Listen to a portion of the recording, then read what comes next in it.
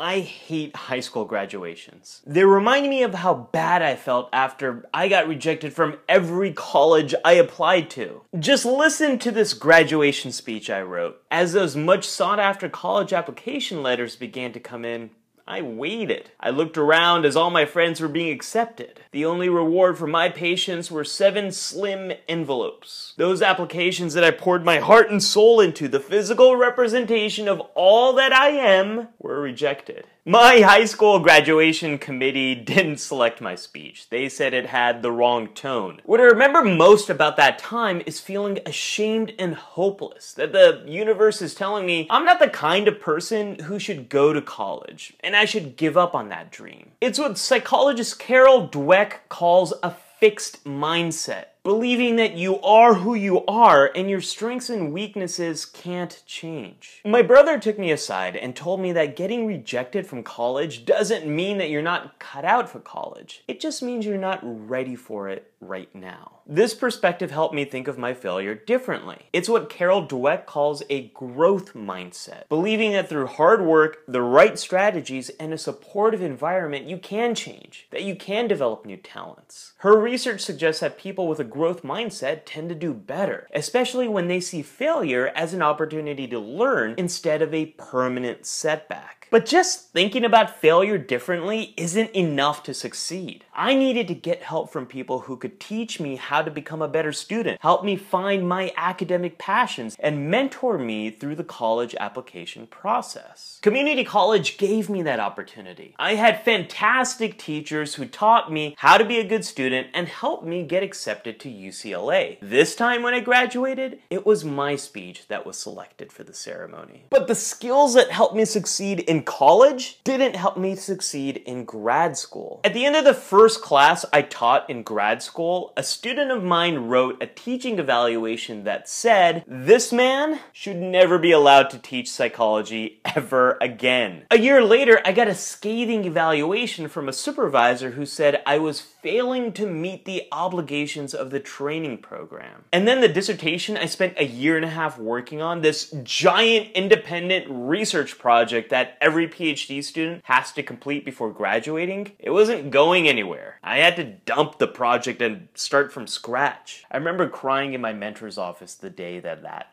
happened. I felt like I was in high school all over again, ashamed, hopeless, like I let down the people that were counting on me and that I wasn't as good as all the other grad students around me. That's when my mentor said, "We're gonna learn from what happened and build a better dissertation." She helped me understand that I was struggling to manage large independent projects. I hired a dissertation coach who helped me to learn how to stay on track, and then 2 years later, I defended my dissertation with distinction. Now I know that a growth mindset isn't something you achieve and you're done with. Even though I developed a growth mindset about being a good student, it took me longer to develop a growth mindset about managing large projects. I also discover that when I feel shame, it paralyzes me. It triggers this fixed mindset, makes me feel like I can't change. That's when it becomes critical for me to get help from someone who can show me what I'm doing wrong and teach me the best way to move forward. A growth mindset isn't about praising someone for trying and encouraging them to work harder. It's about helping people understand that their abilities can change, showing them what went wrong, and teaching them the step-by-step skills they need to improve. This is how we learn from our failures. What makes you feel like your abilities are stuck, and how have you grown from your failures? Let me know in the comments below.